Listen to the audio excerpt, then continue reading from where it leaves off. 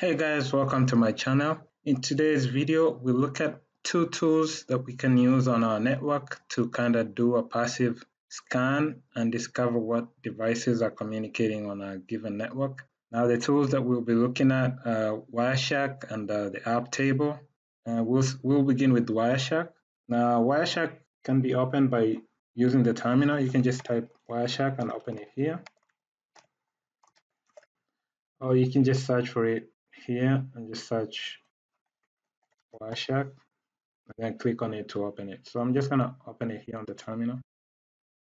Now with Wireshark, this one can be used to do troubleshooting on your network. If you're having issues, you can capture packets and try to drill down on individual packets. But in our case, we'll just be using it to kind of observe what devices are communicating, what ports devices are communicating at, the different IP addresses that are showing on the network. Now we need to figure out what interface we want to capture packets on, and you can just look at the interface that's showing on your machine.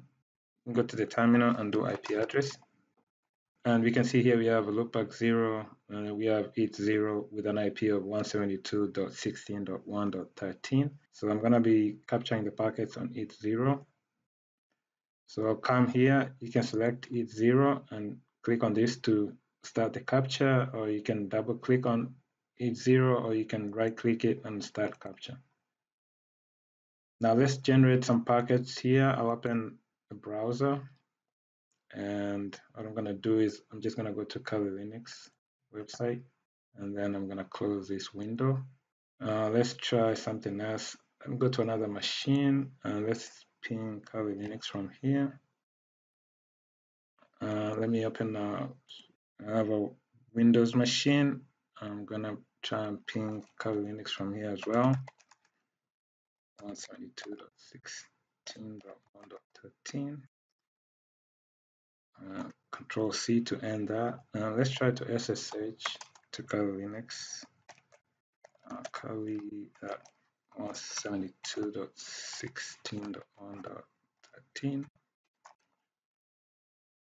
And it's been refused, so let me check the status of let's do system cts.ssh.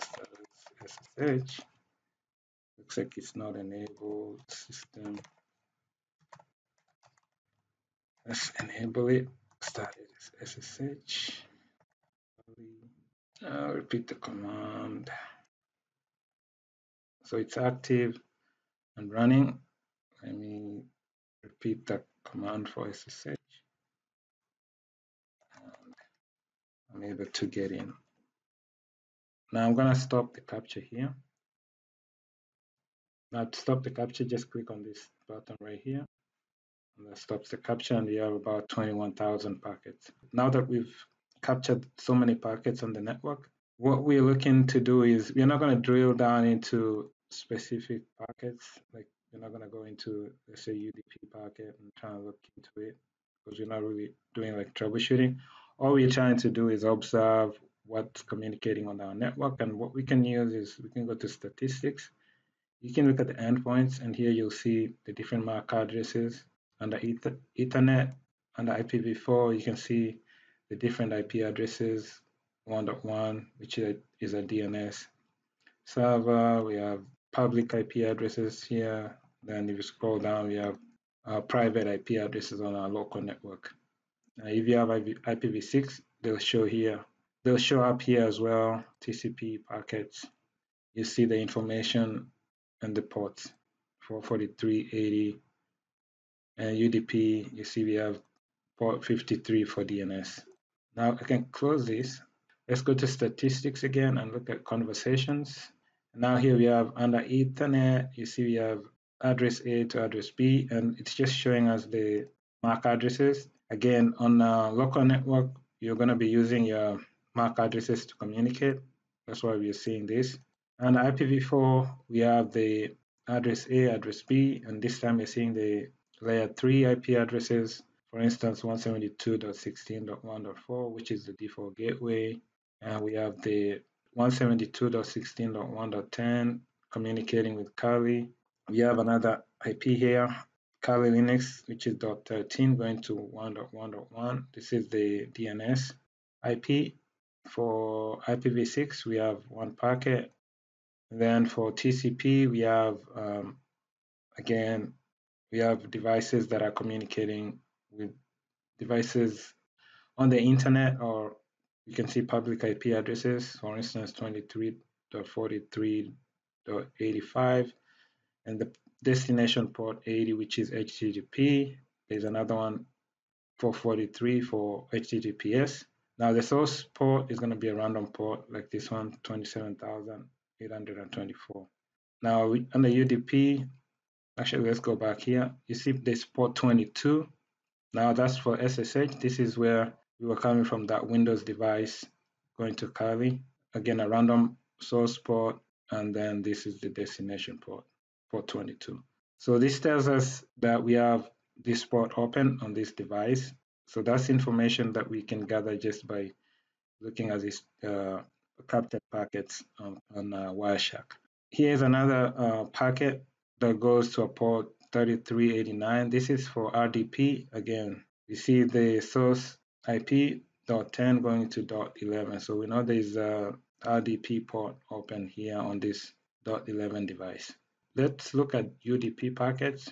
Again, if you scroll down, you'll see there's port 43. There's a communication from, this is .13, which is Kali Linux, with a random source port, and it's accessing this DNS server 1.1.1 at port 53, and you can see the number of packets. So right there, you can see there's quite a lot of information that we are able to gather just by looking at the packets that we have here on this Wireshark capture. And so there's different tools within Wireshark you can use to kind of filter or drill down. Let's say if you're only interested in, let's go to this one, and let's say you just wanted to see the kind of communication going on this particular port, or on this particular port 22. You can select the packet, right click on it, and either apply as a filter to just have those packets showing on your Wireshark capture, or you can just use find and then go selected A and B.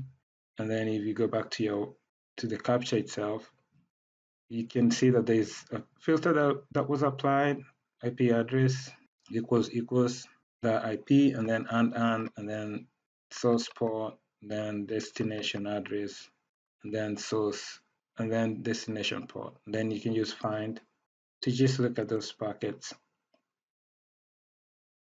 Okay, so that's pretty much it. There's quite a lot you can do with Wireshark when you're trying to look at the communication that's going on a given network. Now, the other tool is the app table.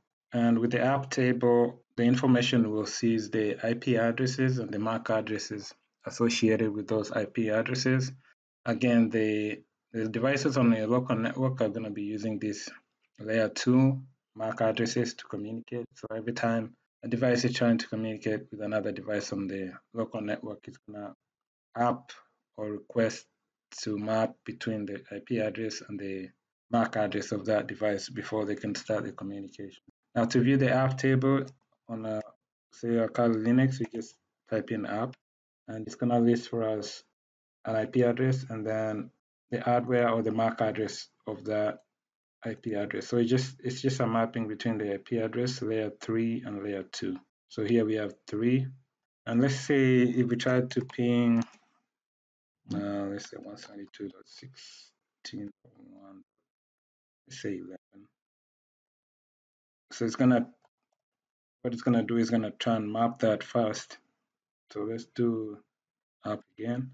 And now since I try to ping it, before it can communicate with it, it has to it's gonna have to it's gonna send a broadcast packet on the network asking who has this IP, and then the device with this IP is gonna respond and provide its MAC address. After that, then this device, the Kali Linux device, is able to communicate with this device. Now let's see what we get on a PC. So let's create this. On a PC, you just do app-a, and that should show you the mapping between the actual IP address and the MAC address, which should match what we're seeing here. For instance, the .11 and the MAC address is the last four BDC3, so BDC3. Okay, that's all for this video. That's how you can use Wireshark and the app table to kind of find out what devices are communicating on your network. I hope this information has been useful. I'll catch you in my next video. Thanks. Bye.